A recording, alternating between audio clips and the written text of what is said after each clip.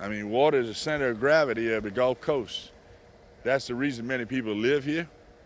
It's because of the water and the natural resources that it brings. And it's all about water. When the water rises, it's all about water. Water is the center of gravity, as we say in the military. So our task will be, with the assistance of the military, is to get those levees up in shape enough to at least hold off the spring floods.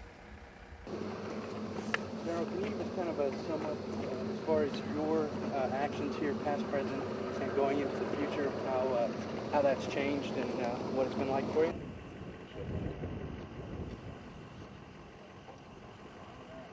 Communication tower that we built about 2 years ago, it stayed. And the reason we built it that high was because of